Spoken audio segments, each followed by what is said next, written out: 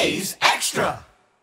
We're back on the Anglers Extra pregame show. The Chatham Anglers getting set to take on the Orleans Firebirds in game number 43 of the 2019 season. But first, it's time for Catch of the Day.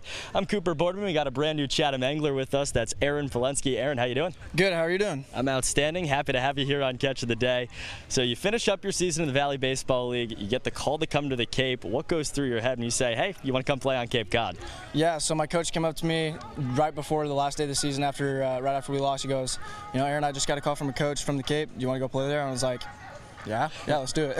Can't say no to that, obviously. Yeah. Great season for you with the Winchester Royals of the Valley Baseball League. What was that experience like? It was a lot of fun. You know, it's a good league, good competition. You know, it's got a good reputation. I had a lot of fun, good coaches, good teammates. 2 summers there, you enjoyed your summer ball experience. What's your biggest takeaway from this summer there?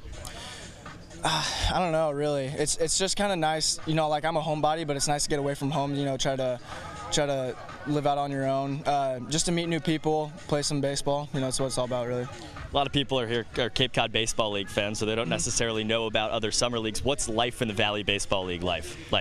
I mean, summer ball. I feel like summer ball is all pretty much the same. You know, you get up at around 11 o'clock because you just got home at 2 a.m. the night before from the long bus rides. But yeah, no, it's.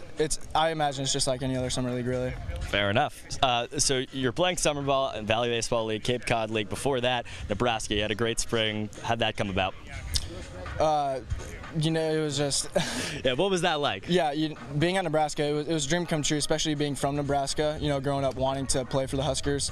So when I got the call from the coach asking if I wanted to play, or asking me to come on a visit, I was like, that'd be awesome. It's a dream for me to come there. And I had a lot of fun this year. You know, great coaches, great teammates, and great fans. What was it like having the opportunity to play as much as you did, first year in a D1 program?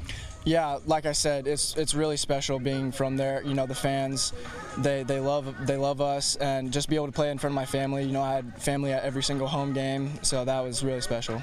Now here on Cape, about a week, at least, you know, you hope, with this team at least. What are your goals here with your time here in Chatham? You know, I'm just looking to have a great time with these guys. I just got here this morning after midnight, but, you know, I'd like to bring a championship here.